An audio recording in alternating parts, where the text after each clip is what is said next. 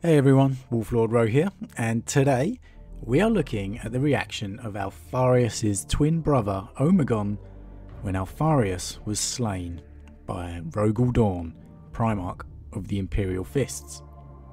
And we covered that encounter in my previous upload, so be sure to go check that one out first if you haven't yet, as that is definitely one of the top moments of the heresy thus far.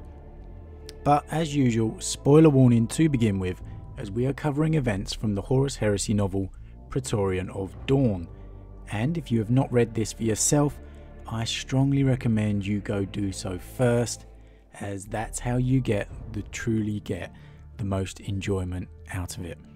And also, we help to support the amazing Black Library, who, without them, we would not have all this fantastic lore and the stories to discuss and enjoy, because that's what we're all here for, the love of the lore. But with that said, let's just jump straight in. Omegon woke. He had never slept, had never dreamed, or felt the tug of mortal fatigue in all the days of his existence. Yet here he was, waking from black oblivion, the cold deck of the ship beneath him, the darkness of his arming chamber close about him. The pulse of the beta engines was a distant rumble on the edge of silence. Coldness poured through his flesh. Moisture beaded his skin. He could taste blood in his mouth, thick and harsh with iron. His hands were numb, the fingers hooked as though grasping something that had vanished. He moved the fingers and then brought them up to his face. Sharp needles of pain prickled beneath his touch. And then a new feeling came, crushing in its weight. Undeniable in its truth, even though he could not tell how it had arrived. He was alone. Now, this is obviously referring to the figurative sense of him being alone. We're not just talking about him being alone in the room right now. It means he is alone now. Like twins in the real universe are supposed to have that sense of about each other. Here it's the same thing. Omegon feels something is very different. He feels alone, like within himself. He feels alone. Words began to form on his tongue, but the door to the chamber was already opening. Arcos stood in the light of the door, his battle plate humming as he stepped within. Lord Omegon, Arcos said, bowing his head briefly, then stopping as his eyes fell on the Primarch. Is there something wrong? No. No. Is there? He blinked. Cold spirals of light wormed briefly at the edge of sight. Alone. Is there word from Lord Alpharius? Omegon asked, still looking at his hands. He could sense Arcos's frown without needing to see it. None, he said. But there is something else. Omegon looked up, the muscles of his neck cold as they moved. War Master Horus wishes to consult directly with Lord Alpharius. Do we have any indication of what his concern is? No, Lord, said Arcos. Our sources within the War Master's court have become unreliable. Obviously we have more of Omegon struggling to come to terms with his sensation that he's feeling here, but I absolutely love that last line there. Our sources within the War Master's court have become unreliable. The Alpha Legion don't care who you are. They are going to have spies infiltrated within your forces, even if you're allies. It doesn't matter who they are. They're going to have infiltrated everyone out there. They're going to have news and information leaking to them, no matter who the opponent is. Omegon nodded, glancing over his shoulder as though he had heard something in the empty dark. Prepare the Metatron, he said. I will speak with my brother. Arcos nodded, his gaze lingering on his Primarch for an instant before he left. Alone. Omegon armoured himself, the blind servitors bolting the plates of his armour over his flesh as the numbness in his hands and neck became a smouldering pain. I am alone. The knowledge rose through the coldness of his thoughts, certain and inescapable, though he could not say how he knew that it was fact, not fear. He had never been alone, not truly. Even from the first spark of a fault in his consciousness, he had known that he was one of many, a fragment of a greater whole, a piece of a great destiny.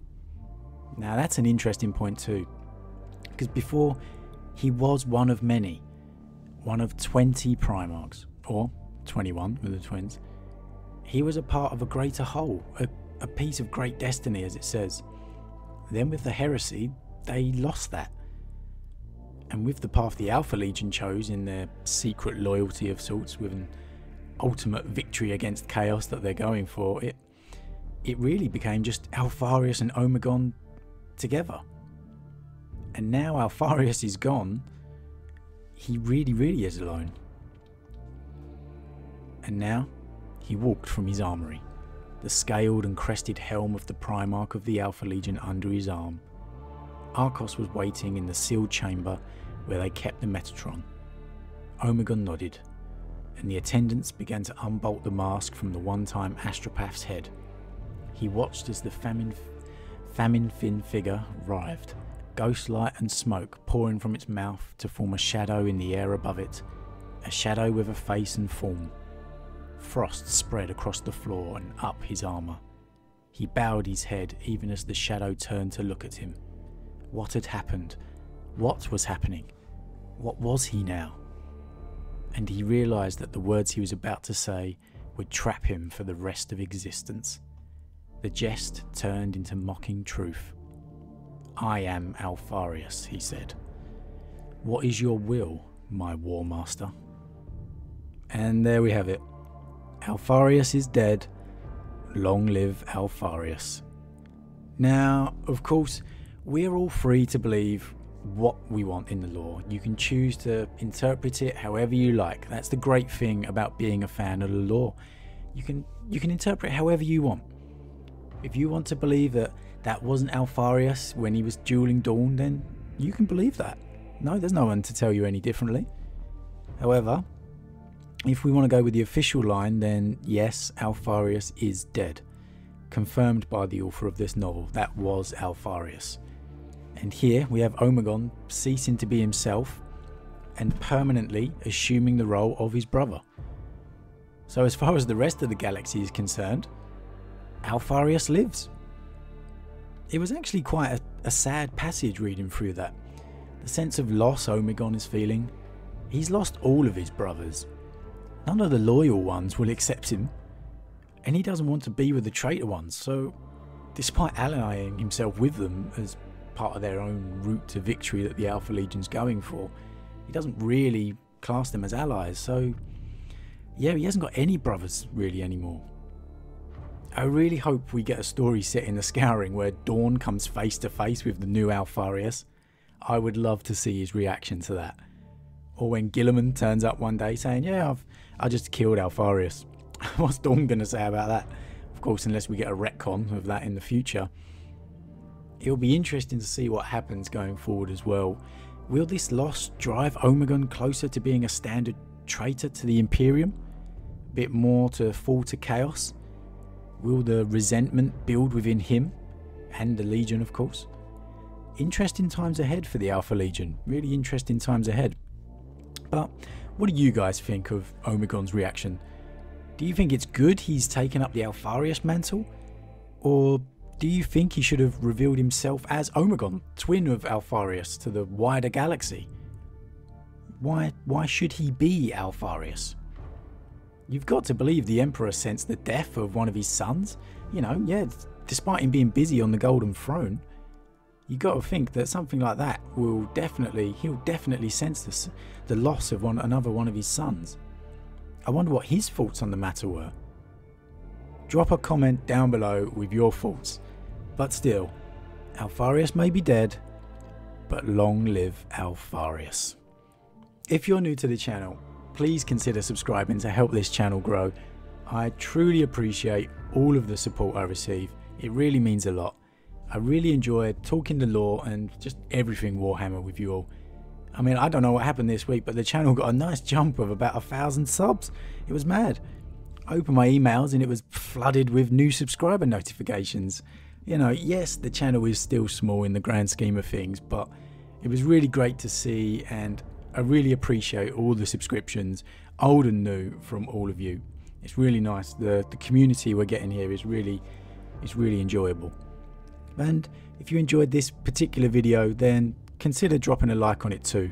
I really appreciate that. But that's all for today. So with that said, I'm off, and I'll see you guys again real soon.